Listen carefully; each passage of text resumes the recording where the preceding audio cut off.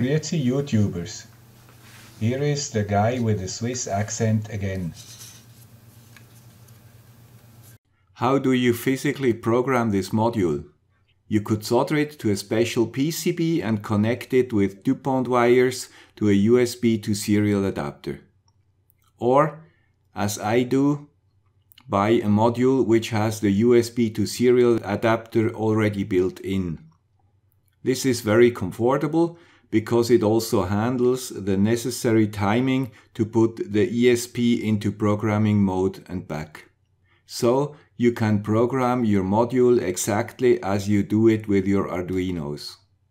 But of course, I want to build things for the Internet of Things, and I want to profit from the small size and the cheap price of the native ESP modules. This is why I built the target platform on a small PCB.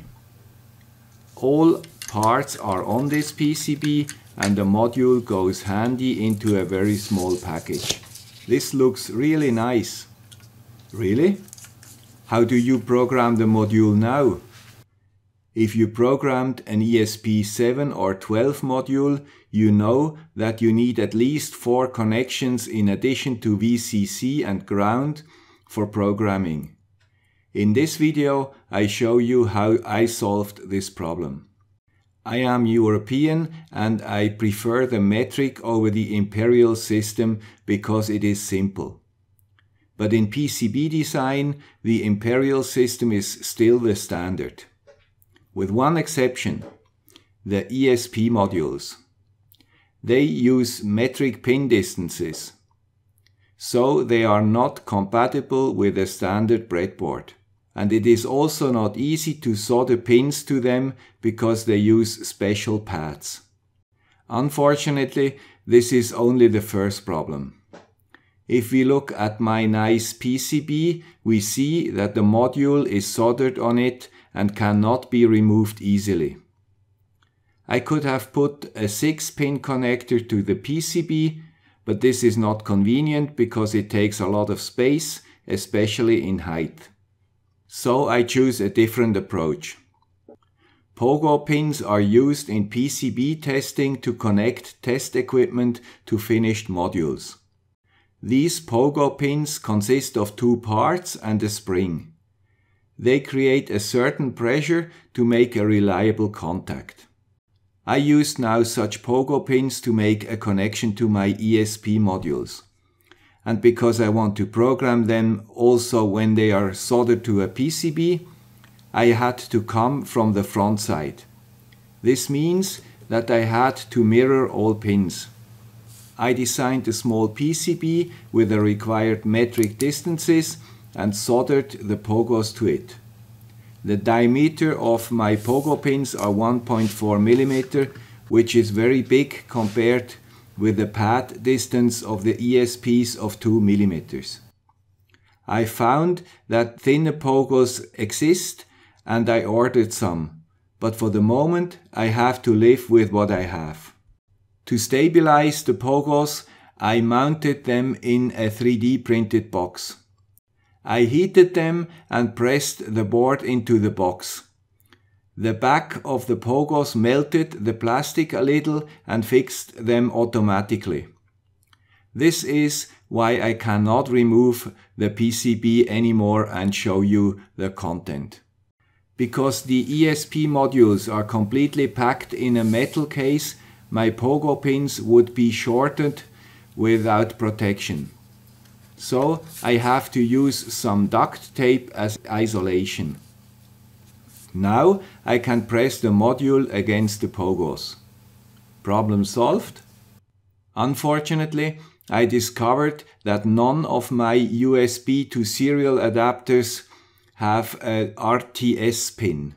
According the programming instructions, the RTS pin has to be connected to the reset pin of the ESP modules. Back to the drawing board again. First, I had to understand the timing of the programming of the ESP modules.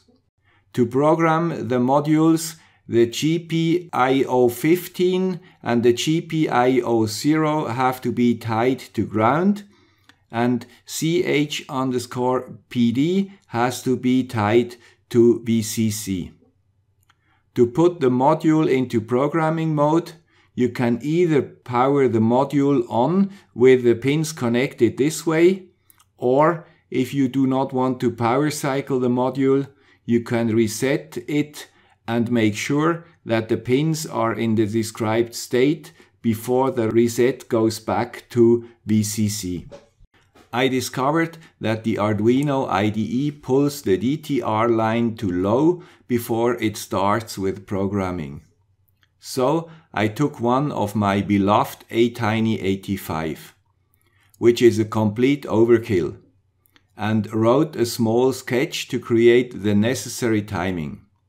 It waits till the IDE pulls the DTR to low and starts then with a reset cycle of the ESP module. Then it sets the other pins as requested and pulls the reset back to high.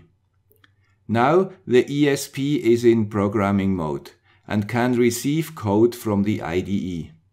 By the way, I use the very fast speed of 900,021 and 600 bits per second, which is nearly 10 times faster than the old 115,000.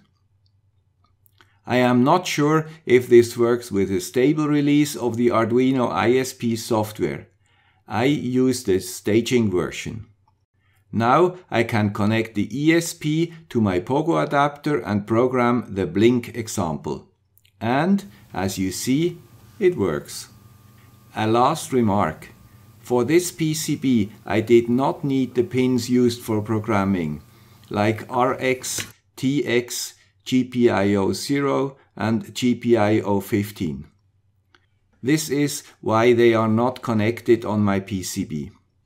If you need them for your design, you have to make sure that they can be influenced by the adapter. Otherwise, this method will not work. In the next video, I will show you how you can connect your ESP module to your smartphone and set parameters like access point name or password. And in the video after that, I will program the ESP module with a completely revolutionary method. Stay tuned. I hope this episode was useful or at least interesting for you. Bye!